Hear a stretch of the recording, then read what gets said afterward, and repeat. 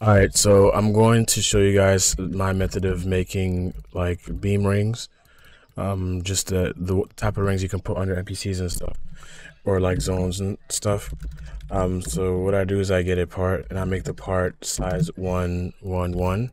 I add two attachments in that part, so it's going to be attachment 0 and attachment 1, and then I add two beams. It's going to be beam 1 and then beam 2. Right. For the attachment, I start by getting the radius so I can know how big the circle is going to be. I want it to have a radius of 10. You want to make sure you move it by the radius on the z-axis. So inside of the attachment, you want to go to transform. Or no, you want to go to the properties, look at the C-frame property. You want to change the position property of C-frame to 10.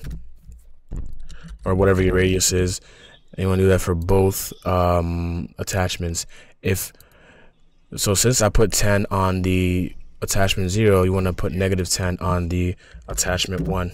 After that, you want to attach the beams to the attachments. So I'm going to start from beam 1. I'm going to set the attachment 0 property to attachment 0, attachment 1 property to attachment 1.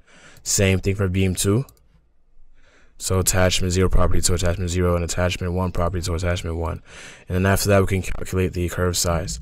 So the way I calculate the curve size, I multiply the radius by the constant 1.314. That just gave me satisfactory results for the curve. So in our case, my radius is 10. So I'm going to multiply 10 times 1.314.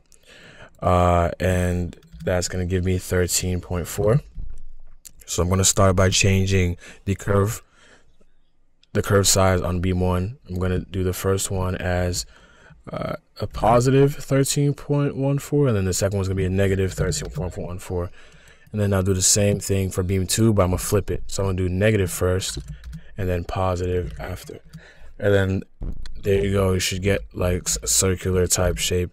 It might not be the best circle, but I think it's pretty decent. If you guys have a better way of doing this, please comment that down below in the comment section to help everyone else out. And I hope this quick tutorial was able to help you guys.